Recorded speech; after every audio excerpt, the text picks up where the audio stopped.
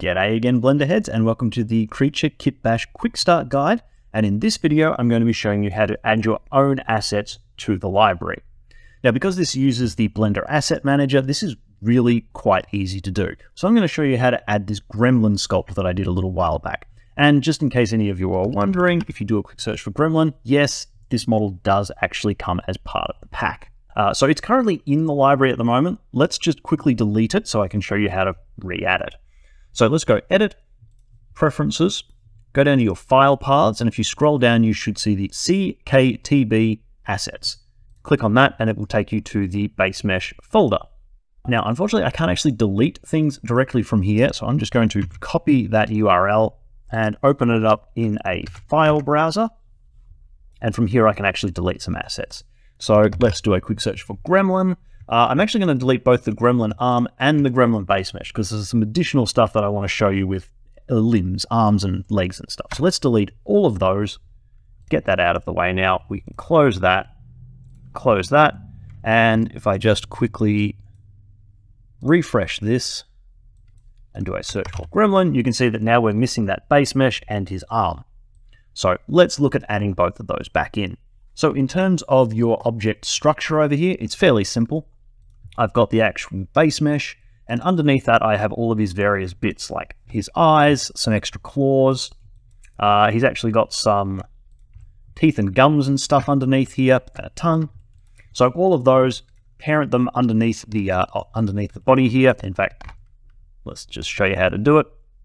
This is currently separate. You can click and drag on it. If you hold down Shift, it will parent it underneath the gremlin body, or in the viewport, you can select the eye, select the base mesh and go Control P and just go Object. And that's also now parented. That's just so that it's easier. You only have one thing to grab and it will move everything else around.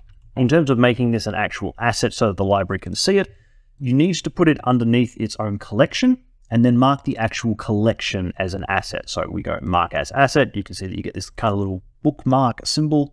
And that's now ready. So all we should need to do is go Save As, go back to our actual folder here, call it the Gremlin Base Mesh, and go Save As. And you can see now it's immediately added it back in. So that's kind of cool. You can also just go back to the current file here. You can see this is the actual thumbnail that will be being used. You can refresh that. You can put him in different poses or whatever, and render the active object if you want to tweak your thumbnail. But this one's actually kind of worked, so I'm just going to run with it. All right, so that's added back in the base mesh. Doing the whole base mesh is fairly simple. Let's quickly show you how to do things like adding back in the arm. Now, as you can see here, I've gone and ripped his arm off. I've filled in that gap that tearing the arm off does. Make sure that your meshes are all watertight. I've also gone and put this back at the origin point, so at 0, 0, 0, and everything has been zeroed out. So I've applied all of the transformations. I've also gone in and made sure that his pivot point is at the origin.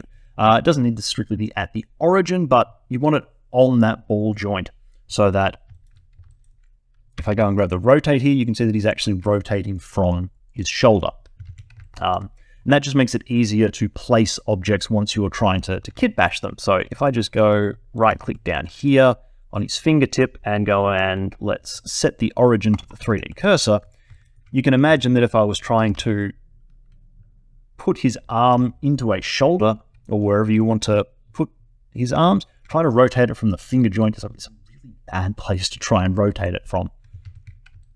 So try and set pivot points on all joints. It just makes it a little bit easier once we get to the actual kit bashing. As you can see, I've already marked this one as an asset.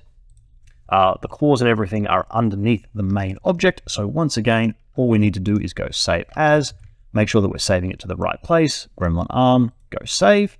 And let me just go back to our original scene here.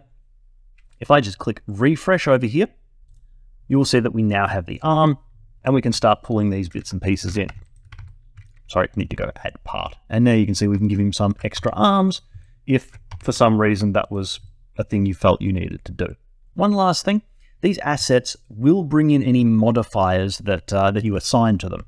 So because the Asset Manager has its own Use Mirror function here, Don't feel like on the original assets that you need to be adding mirror modifiers or anything like that. Try and clear out your modifier stack. Technically speaking, let's just say I could add a subdivision surface here. And look, let's just save this.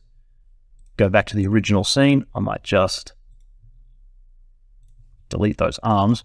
If I go and refresh this now and bring this part in, you can see that it does come in with the subdivision modifier. So you can, in theory, add any extra modifiers that you want to these objects to bring them in as part of the Kitbash.